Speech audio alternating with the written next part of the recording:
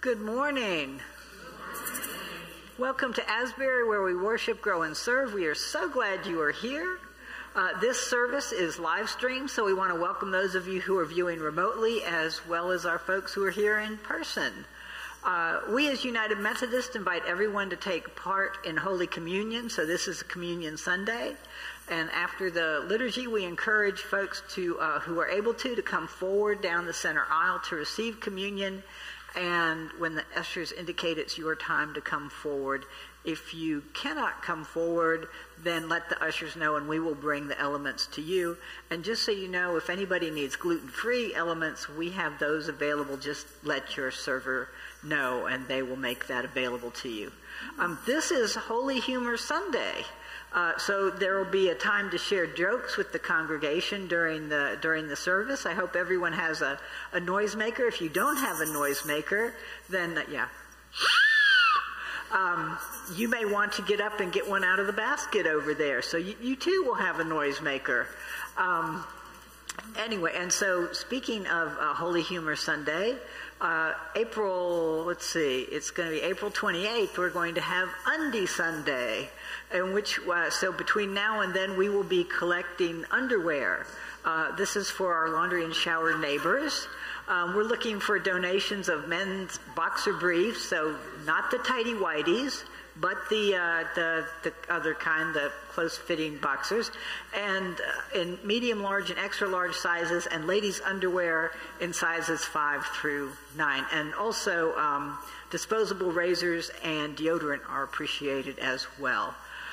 Want to let you know that Joy Group is meeting this Thursday, so please sign up by noon tomorrow, and the speaker is Kathy Sicker, and the topic is why exercise, and that So they have time to fellowship time from 11:30 to 12, lunch at 12, and then the program at 12:30. We're having Messy Church again, so that will be our Friday meal and worship happening on April 19th. Service and activities will be from 6:30 to 7:30, and the theme is Earth Day. So there may be earth and dirt involved in this, but it should be a lot of fun. So we invite you to that. Our communion offering for the month of April is the Blue Ridge Area Food Bank, and the food item that we're collecting is canned tuna or canned meat. So we hope you'll donate a can of that. It is appreciated. Having said all of those things, if you are a guest, if this is your first time here at Asbury with us, we extend a special welcome to you this morning, and we encourage you to fill out the visitor's side of the pew pad, and when you do that, we will give 15 meals in your honor to rise against hunger. And now let us greet one another with signs of peace.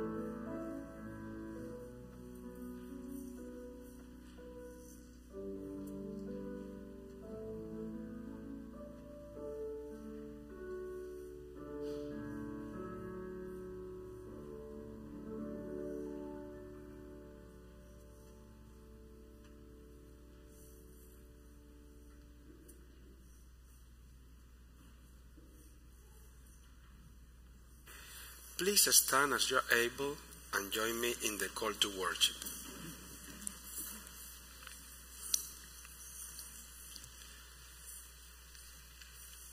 Make a joyful noise to God, all the earth. Sing of God's glorious name. In the earth we worship the Lord. Sing praises to our Creator. Let us rejoice in the great things God has done for us. Our Lord, bless our Lord.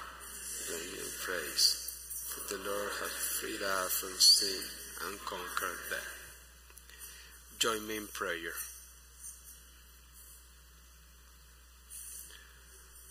Wondrous and generous God, from the four corners of the earth, chorus of praise arose.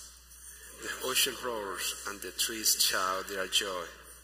For the deepest depths of our being, we serve the words of adoration, as we celebrate resurrection joy. In the dawning of Easter morning, death has vanquished, and we have received the victory through Jesus Christ. We have filled with wonder and marvel of your tender care. You set a table before us and invite us to be fed. You send your Spirit to accompany the words of Scripture, and your words become a source of life. May we always share our joy with the world. Amen. Let's sing hymn 302, Christ the Lord is risen today, verses 1, 2, and 5.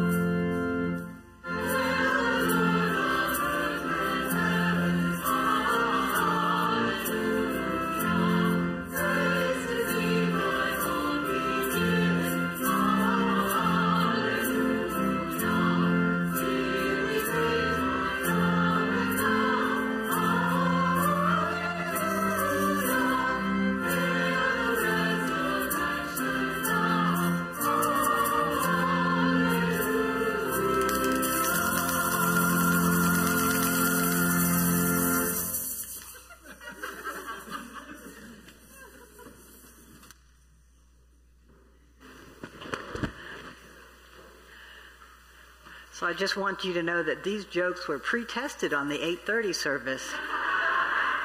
And they have been, yes, as appropriate, we've adjusted a little bit here. That's right, it is quality control. So this is Holy Humor Sunday, so I'm going to begin with a knock-knock joke. So, knock-knock.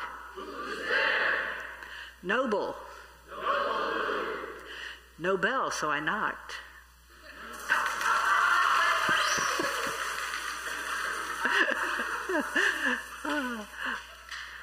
Why did the mom send her son 3 socks while he was at Army boot camp? Why? He wrote to her and told her he grew a foot while he was there.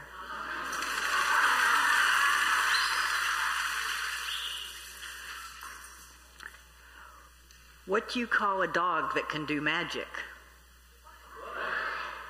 a labracadabrador.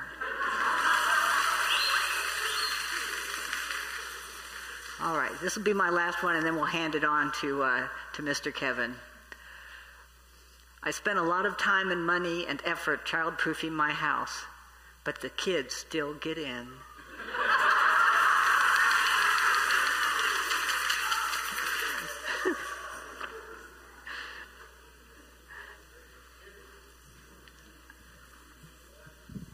While you're coming down here to have a seat, I just want you to know that the word divine means something to do with God. It always means something to do with God. Did you know that Jesus is divine? And we are the branches. People kept asking Mary, what kind of gifts did people give to Jesus when he was born? And I think Mary finally kind of got a little bit fed up with the question after a while, because one day she answered, well, you know, the stuff that they usually give to kings. Things like gold, frankincense, need I say myrrh? Now, I know some of you have jokes that you were ready to tell. Come on up, Essie. How many letters are in the alphabet? 26. I thought there was 25. I don't know why. Elise? What's a tree's favorite drink? Root beer. All right, great. Very nice. So now we're going to play a little game of win, lose, or draw. I'm going to show you something I drew, and you can call out what you think it is as it comes. Here it is. If you think you know what it is.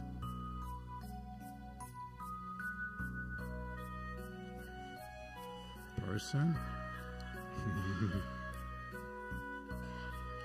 Okay, I keep hearing person. It's not a person. Not a person. Good guess, but nope. Not a person. Sorry, it goes out of the frame a little bit, but it's just a little arch there. And another little arch. Another little arch. Okay. Oh, I think Thea's getting it. It's a dog. It's a dog. You're right. My God, goodness. Very good. Very good. Watch. Okay, here come the eyeballs now. In there.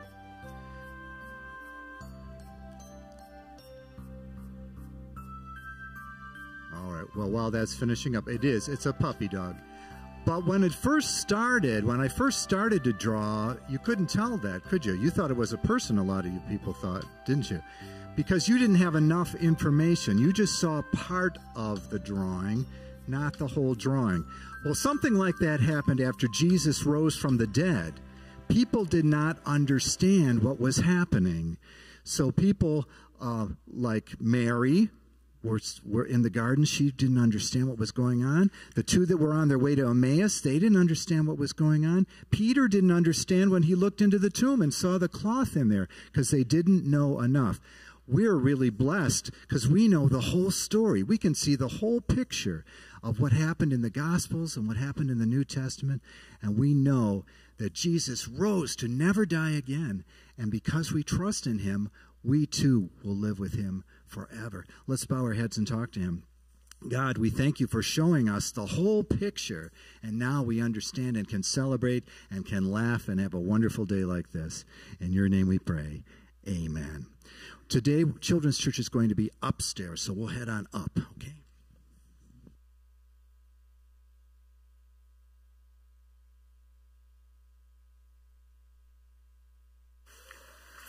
One thing I didn't do is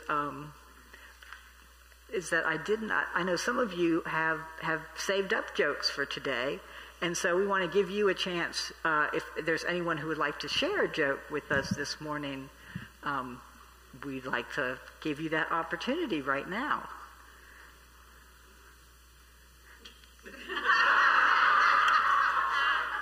Yes, We have one. Okay. We've got the microphone right down here. Oh.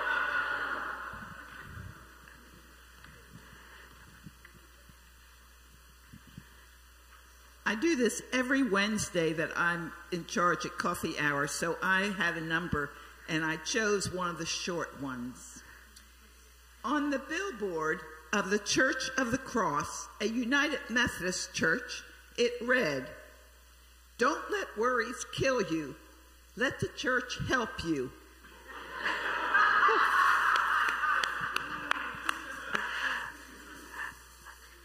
Anyone else?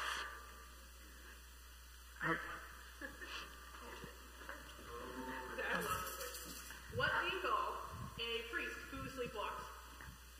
What? A Roman Catholic.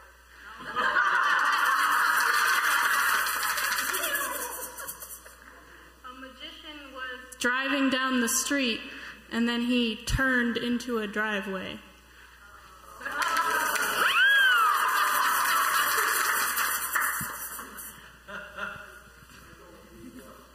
Oh, we want the people viewing at home to hear. This is a very old one. There was a man who sat in the front row of the church every week and fell asleep. Slept through the whole sermon every week.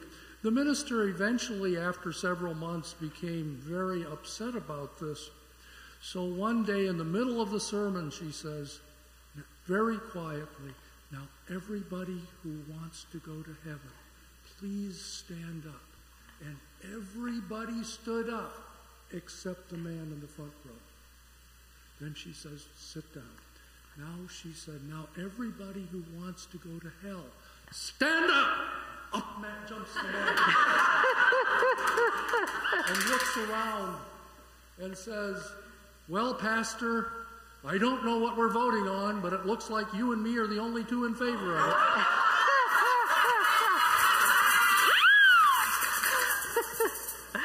All right. Thank you very much. There'll be another opportunity. Oh, do you have one? Wait, I got one too, but this is no offense to Tom. How can you tell who the trombonist kid is on the playground? How? They can't swing and they don't know how to use the slide.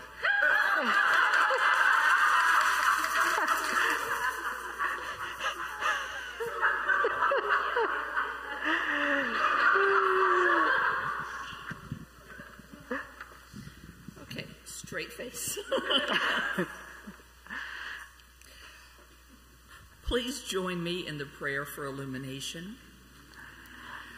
God of grace, with joy we recall the risen Christ, who left the tomb behind and appeared to his followers.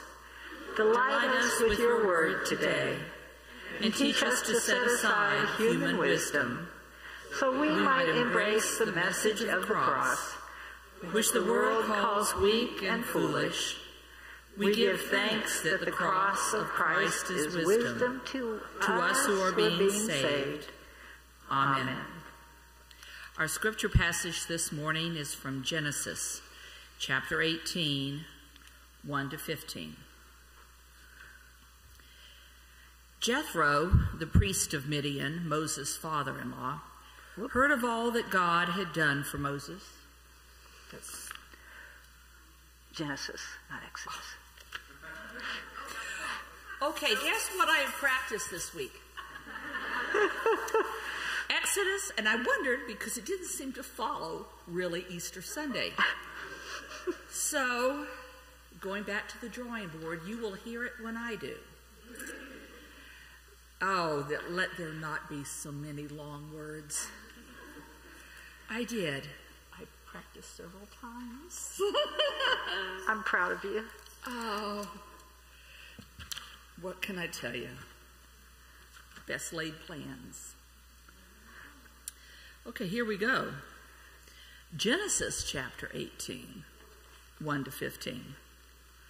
The Lord appeared to Abraham by the oaks of Mamre as he sat at the entrance of his tent in the heat of the day. He looked up and saw 3 men standing near him. When he saw them, he ran away from the tent entrance to meet them and bowed down to the ground. He said, "My Lord, if I find favor with you, do not pass by your servant. Let a little water be brought and wash your feet and rest yourselves under the tree. Let me bring a little bread that you may refresh yourselves, and after that you may pass on, since you have come to your servant. So they said, do as you have said. And Abraham hastened into the tent to Sarah and said, make ready quickly 3 measures of choice flour, knead it and make cakes. Abraham ran to the herd and took a calf, tender and good, and gave it to the servant who hastened to prepare it. Then he took curds and milk and the calf that he had prepared and set it before them. And then he stood by them under the tree while they ate. They said to him, where is your wife Sarah? And he said, there in the tent. Then one said, I will surely return to you in due season, and your wife Sarah shall have a son. And Sarah was listening at the tent entrance behind him. Now Abraham and Sarah were old, advanced in age. It had ceased to be with Sarah after the manner of women. So Sarah laughed to herself, saying, after I have grown old, and my husband is old, shall I have pleasure? The Lord said to Abraham, why did Sarah laugh and say, shall I indeed bear a child now that I am old? Is anything too wonderful for the Lord? At the set time I will return to you in due season, and Sarah shall have a son. But Sarah denied, saying, I did not laugh, for she was afraid. He said, oh yes, you did laugh. This is the word of God for the people of God.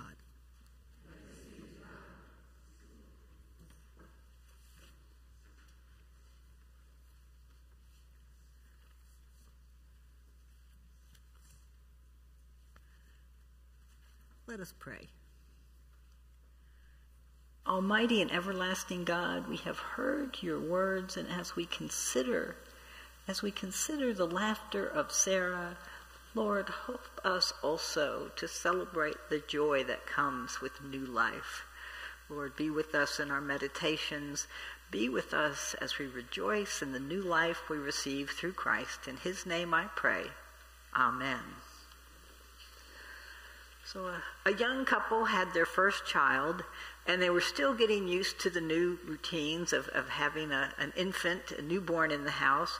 And so the first time that the mother left her husband alone to go to the grocery store, left him alone with the baby, as soon as she got out the door, the baby started to cry.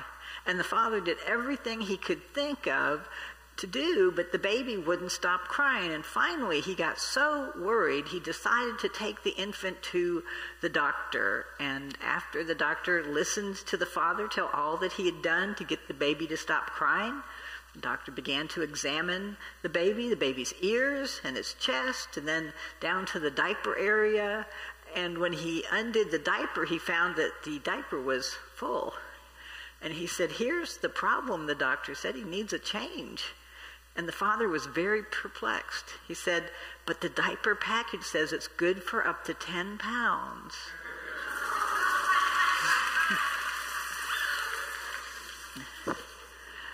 Being a new parent has a learning curve, and I think about that as I think of Sarah, and it's amazing that she didn't faint dead away in the tent listening to these visitors that came to see Abraham and her. After all, she was around 90 years old at the time, 90 years old, and yet God had made that crazy promise that she and Abraham would have a multitude of descendants. And so she laughed at the thought of God fulfilling the promise after all of these years that their offspring would become a multitude. And so maybe she's laughing at that promise that's finally going to happen. Maybe she's laughing at the idea of chasing after a little one at her age, or the idea of Abraham trying his hand at changing a diaper or two at his age. But as we learn, nothing is too wonderful for God. Now, there is humor in the Bible. A lot of it is puns, so they don't always get it into the translation, but there are interesting things like the the people sending golden hemorrhoids to the Philistines. It's in there. So there are images that provoke smiles as we hear them, and I think God has a sense of humor. And Isaac's name means laughter. And what child of God is not a delight, is not giving us laughter and glee? But Isaac's arrival, the arrival of laughter, comes only after God insists on stretching our sense of belief and the sense of faith that Abraham and Sarah had. But they were faithful throughout their lives. Now, think of the inner dialogue that Sarah might be having, because she isn't a spring chicken. This woman has traveled 90 times completely around the sun. I mean, she has taken, yes, a lot of, she's gone she has a few miles on her, let's put it that way. Anyway, listening to her cackling away in the tent,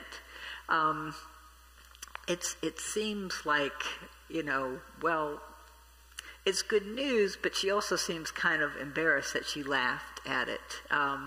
And there's this dialogue between her and one of the visitors, one of the angels, and she says, she laughs, and then she denies it. We hear how God says to her, hey, or the visitors, hey, you did too laugh, and the laugh is on you, for it's true. You're going to have a baby just as I always said you would, even if it's a little late in life. And look at it this way. People wonder if there's life after kids, but in your case, at least there was life before kids. And we hear this very limited debate between Sarah and God's emissary. You laughed. No, I didn't. Yes, you did. And so on and so forth. This kind of debate, we don't... We do hear conversations and debates with God and God's emissaries, but this reminds me of another debate I read about, allegedly from long, long ago, and it seems that the Pope was under pressure from all the cardinals to expel the Jews from Rome. And naturally there was a big uproar from the Jewish community, so the Pope made a deal. He would have a religious debate with a member of the Jewish community, and if the Jewish debater won, then the Jews could stay, and if the Pope won, the Jews would have to leave.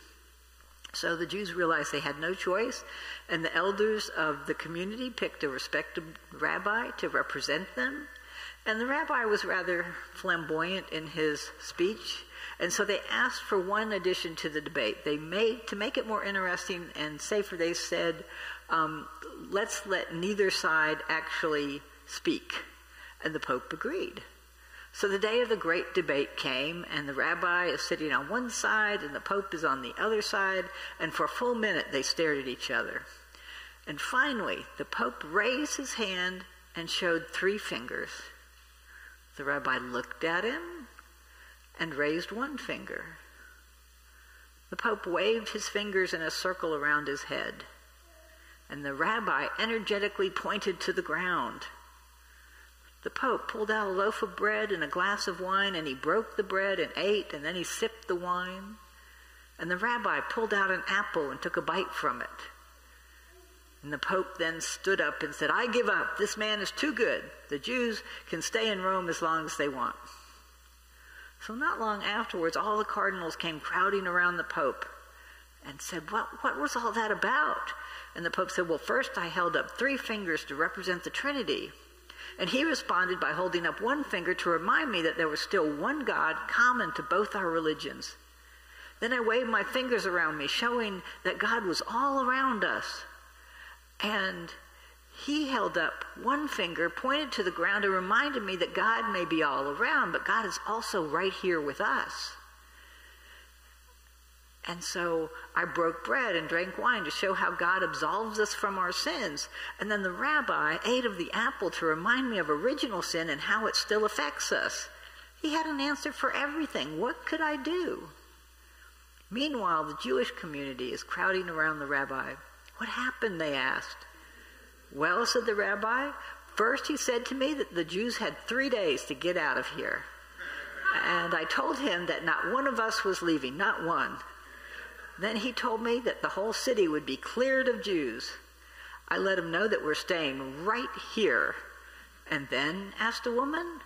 I don't know, said the rabbi. He took out his lunch, I took out mine. And now we can stay as long as we want.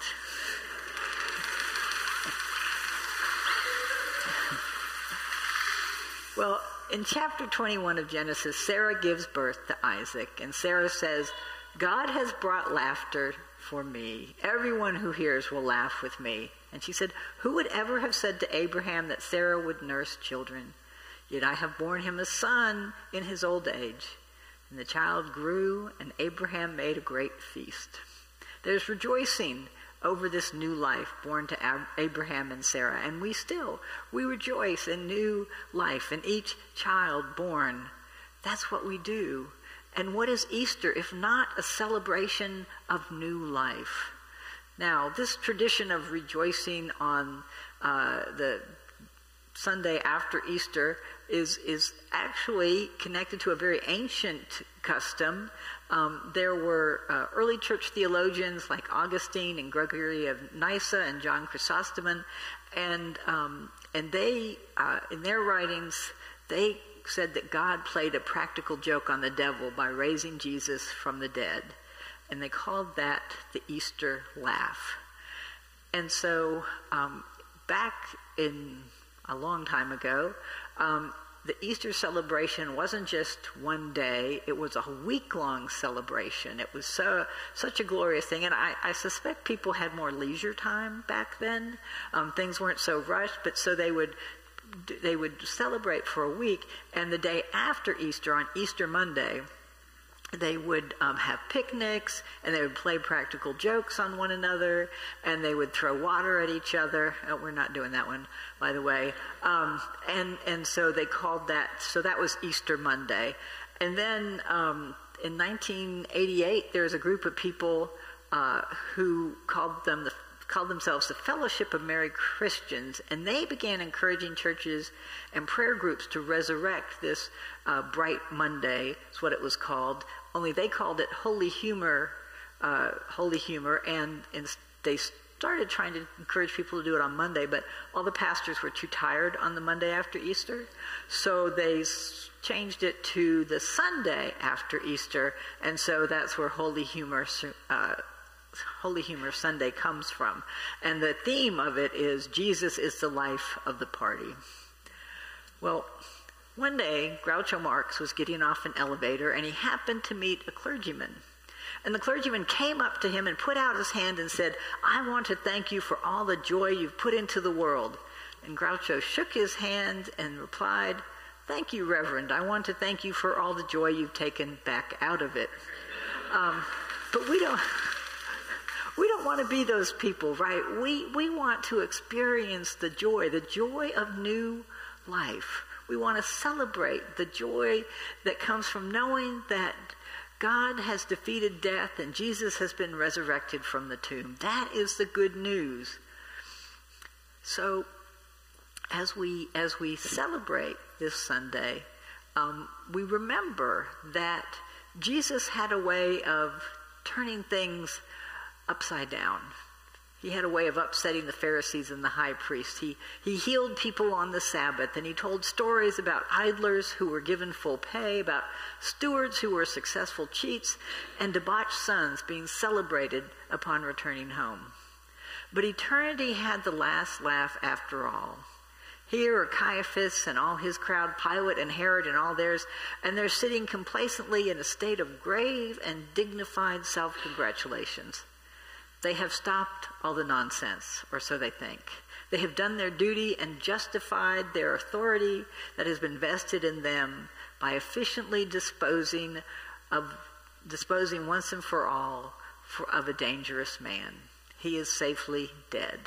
And with solemn calm again restored, they can concentrate what's more on really serious matters. But this time, the dead will not stay dead. Jesus returns. If that isn't funny, nothing is. The resurrection is the supreme, the final, the ultimate practical joke. And since laughter, although not irresistible, is nonetheless highly contagious, let us laugh with the rest of creation, because the kingdom of God has drawn near. And what could be better than that? So let us celebrate the good news. Amen.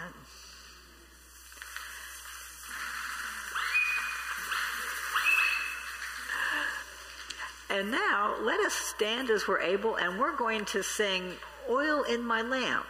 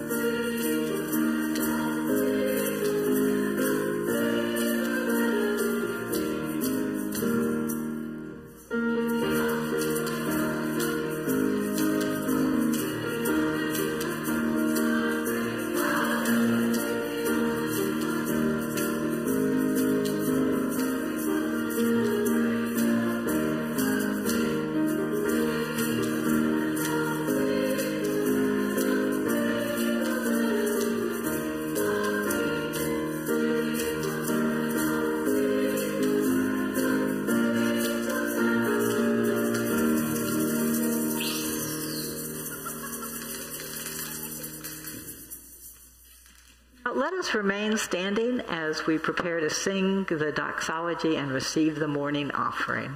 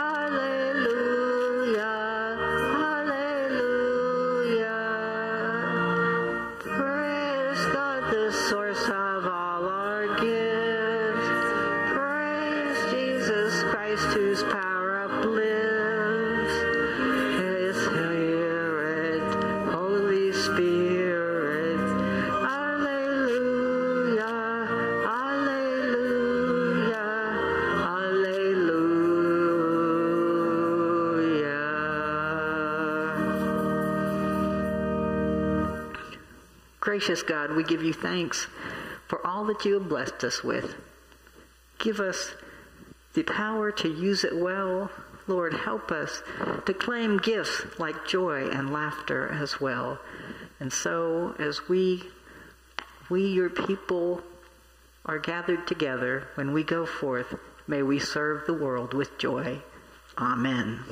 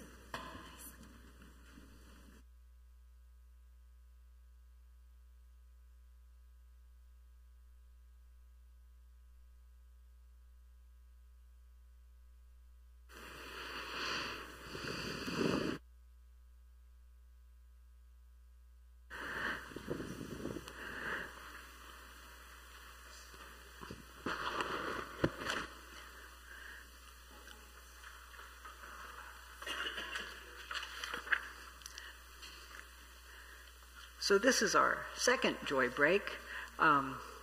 So a pastor assured his congregation that he was their servant and they should feel free to call him anytime they had a problem.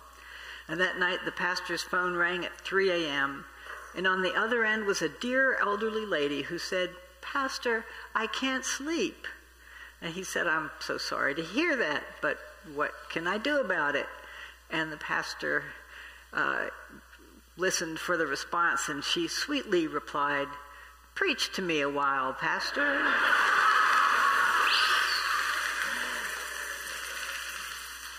So I might wake up and go running. I also might wake up and win the lottery. The odds are about the same. So a police officer pulls a guy over for speeding, and they had the following exchange. The officer says, "May I see your driver's license?" And the driver says, "I don't have one. I had it suspended when I got my 5th DUI. And the officer said, "May I see the owner's card for the vehicle?" And the driver says, "It's not my car. I stole it." And the car is stolen? That's right. But come to think of it, I think I saw the owner's card in the glove box when I was putting my gun in there. There's a gun in the glove box? Yes, sir. That's where I put it after I shot and killed the woman who owns the car, and I stuffed her in the trunk. There's a body in the trunk? Yes, sir. Hearing this, the officer immediately called his captain, and the car was quickly surrounded by more police cars, and the captain approached the driver to handle this tense situation. Captain says, "Sir, can I see your license?" "Sure, here it is." License was valid. "Whose car is this?" "It's mine, officer. Here's the registration." "Could you slowly open your glove box so I can see if there's a gun in it?" "Yes, sir, but there's no gun in it." And sure enough, there was nothing in the glove box. Captain says, "Would you mind opening your trunk? I was told that you said there's a body in it."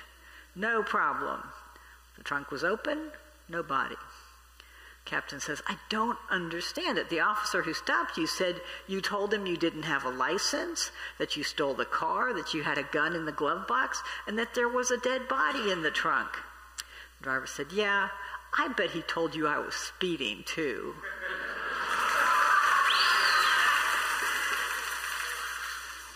All right, and this is my last one, I think. It's fine to eat a test grape in the produce section, but you take one bite out of a rotisserie chicken and it's all, "Hey, get out of here."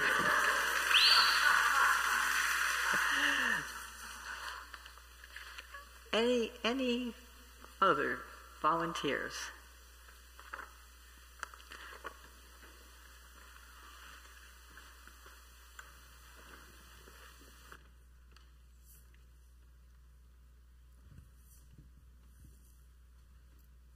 I have a very serious question this morning. I need to know, is hell hot or cold? After that test I gave the PCAM class last week, I'm sure many people are expecting me to go to hell, and I need to know how to pack. Now, when I was growing up, it was kind of confusing, because when my uncles would sit around the dinner table discussing the weather in January, when it was a nice, cool, toasty 5 below. And they would say, "How's the weather outside?" They'd say, "It's cold as hell." Well, when those same uncles were sitting around the dinner table in July, when it was about 95 outside, and they asked, "How's the weather outside?" they said, "It's hot as hell." Is it any wonder I'm confused? Now, being a scientist, I decided to study this scientifically. And so the first thing I explored was politics. And I found that there are many members of political parties who believe that members of the other party are going to hell. Maybe you know somebody like that. Well, I thought maybe politics wasn't the most reliable, so I decided I'd study some churches. And I found there are several churches who believe that if you don't believe like they do, you're going to hell. You know anybody like that? How many people you know belong to more than one of those churches? So I figured there's going to be a lot of company with me in hell. Because somebody someplace believes everybody in this room is going to hell. Now that leads to a serious question. We still haven't answered, is hell hot or cold? But since that exam was on thermodynamics, I decided I ought to study some thermodynamics and apply that to the problem. And so we started studying thermodynamics, and I realized that there is two possibilities. Possibility one, hell is unbounded. It extends forever. So as more and more people are pushed into hell, hell just keeps expanding. But assuming it's an adiabatic expansion, that means it just keeps getting colder and colder until all hell freezes over. But there is another possibility, and that is hell is confined. And so as you put more and more people into hell, more and more souls into hell, the pressure keeps going up. The temperature goes up with it as frictions and conflicts occur. And the next thing you know, pressure builds up until all hell busts loose. Well, at this point, it's time to get serious. Because I've been to hell. And I can guarantee hell is both. There's the hot hell of anger, jealousy, lust. But there's also the cold hell of loss and loneliness. What saves people from hell? Well, we all know the answer. Jesus Christ. But I can assure you that Jesus Christ is much more effective when he gets some help. And the help he needs to get is from you. Because when you see somebody going in hell, just one kind word means a whole lot. Thank you.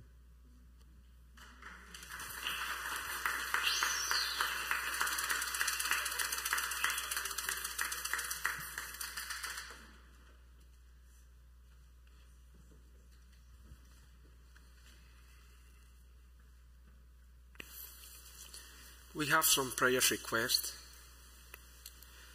Please pray for Susan Lehman. She will have surgery this week. And also, let's pray for peace in Ukraine and Palestine. Let us pray.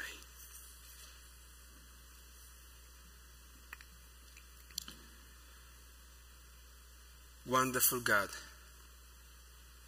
thank you for bringing us together in this time of worship, when we can have fellowship and laugh. Oh Lord,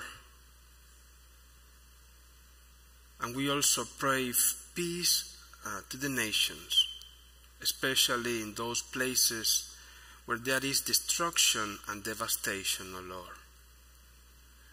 We also ask for healing for those who are sick or not feeling well. Help us to show your love and compassion and bring hope to our communities, O Lord. Give us faith that can reach your blessings as we walk our journey with you. That faith that can move mountains and can conquer great things for your kingdom. Let us enjoy our Christian journey, and please, Lord, fill us with joy and laughter. Let us enjoy your goodness, Almighty God. And as we go to different places, be with us. Help us to be your faithful disciples. Please, Lord, bring a spiritual revival and let us be closer and closer to you. Thank you for your faithfulness and for the reminder that resurrection is good news, is joy, is laughter. In the name of Jesus Christ. And now, let's pray the prayer of confession.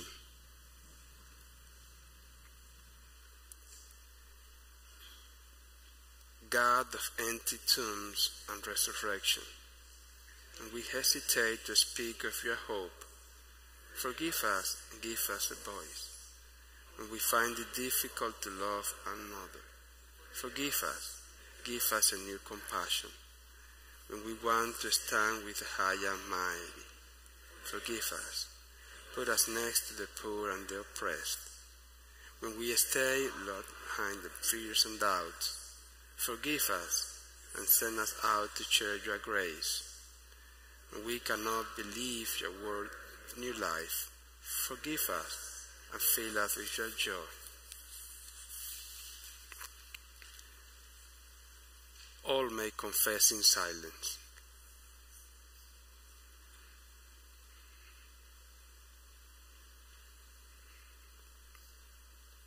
Christ comes into every shadow corner of our life with the light of Easter.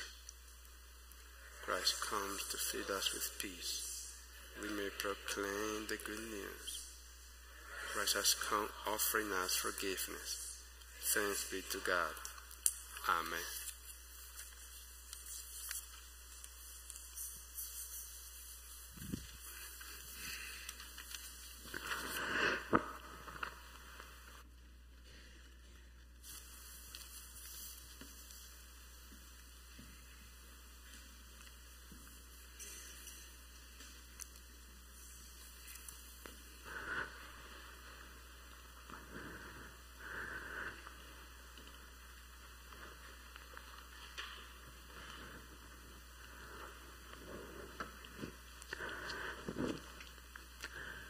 All are welcome to take part in Holy Communion. The risen Christ invites all who love him, earnestly repent of their sin, and seek to live in peace with one another to join together in eating this holy meal.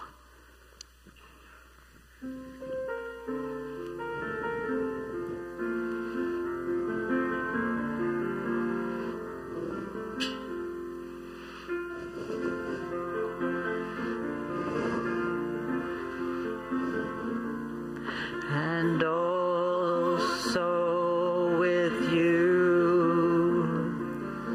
Lift up your hearts. Lift them up to the Lord. Let us give thanks to the Lord our God. It is right to give our thanks and praise.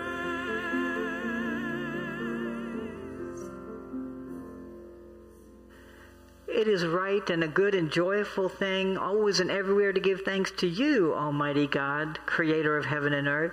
You formed us in your image and breathed into us the breath of life. When we turned away and our love failed, your love remained steadfast.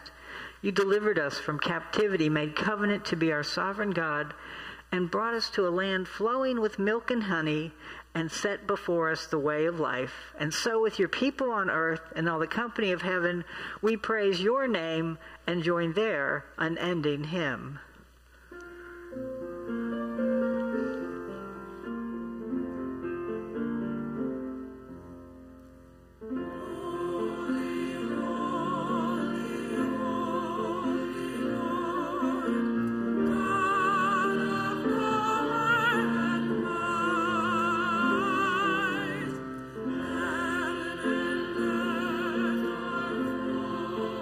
Lord,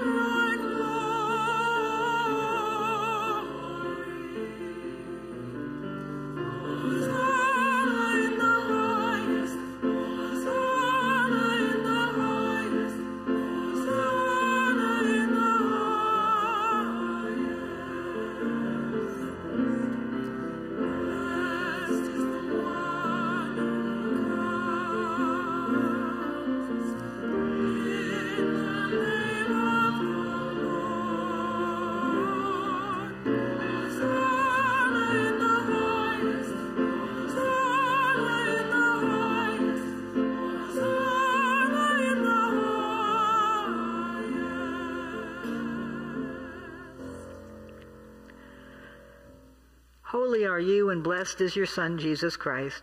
By the baptism of his suffering, death, and resurrection, you gave birth to your church, delivered us from slavery to sin and death, and made with us a new covenant by water and the Spirit. By your great mercy, we have been born anew to a living hope through the resurrection of your Son from the dead, and to an inheritance that is imperishable, undefiled, and unfading. On the night in which he gave himself up for us, he took bread, gave thanks to you, broke the bread, gave it to his disciples, and said, "Take, eat. This is my body which is given for you. Do this in remembrance of me." And when the supper was over, he took the cup, gave thanks to you, gave it to his disciples, and said, "Drink from this, all of you. This is my blood of the new covenant, poured out for you and for many for the forgiveness of sins. Do this as often as you drink it in remembrance of me." On the day you raised him from the dead, he was recognized by his disciples in the breaking of the bread, and in the power of your Holy Spirit, your church, which has continued in the breaking of the bread and the sharing of the cup.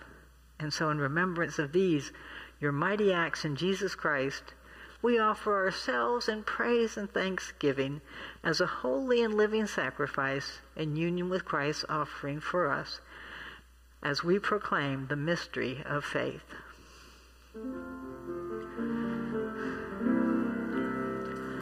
Christ has died, Christ is risen, Christ will come again.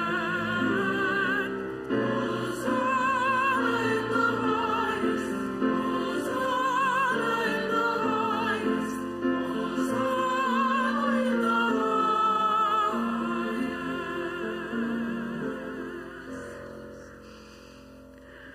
Pour out your Holy Spirit on us gathered here, and on these gifts of bread and wine.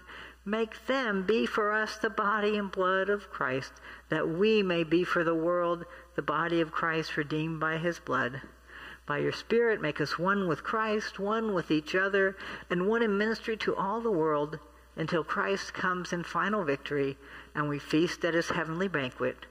Through your Son, Jesus Christ, with the Holy Spirit, in your holy church, all honor and glory is yours, Almighty God, now and forever.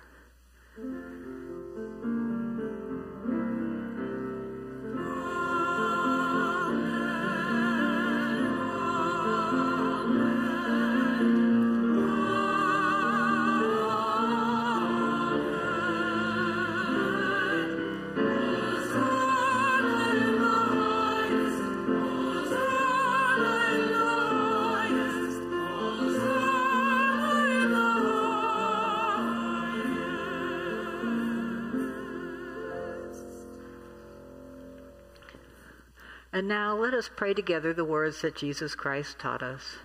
Our Father, who art in heaven, hallowed be thy name. Thy kingdom come, thy will be done, on earth as it is in heaven. Give us this day our daily bread, and forgive us our trespasses, as we forgive those who trespass against us. And lead us not into temptation, but deliver us from evil. For thine is the kingdom, and the power, and the glory forever.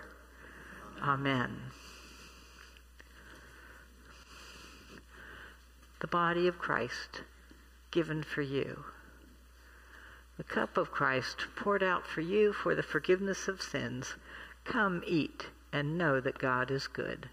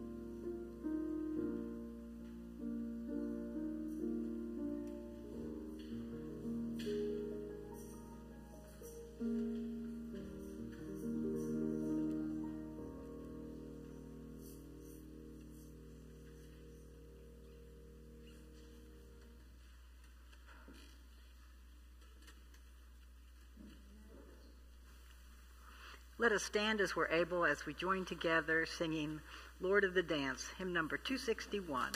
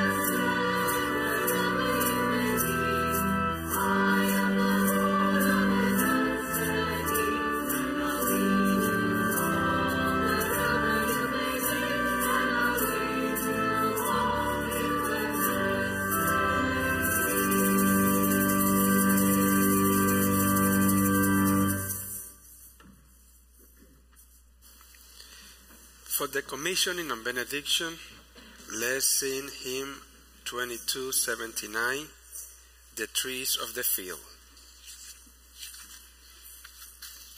Thank you.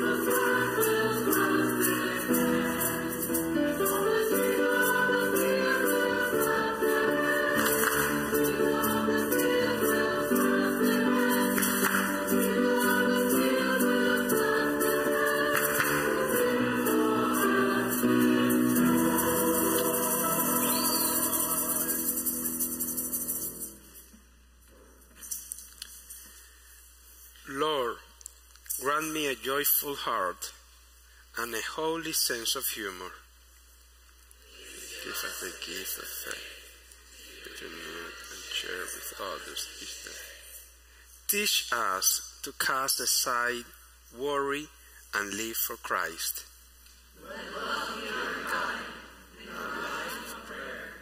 Go in laughter, go in grace. Keep the Lord in your heart and a smile on your face.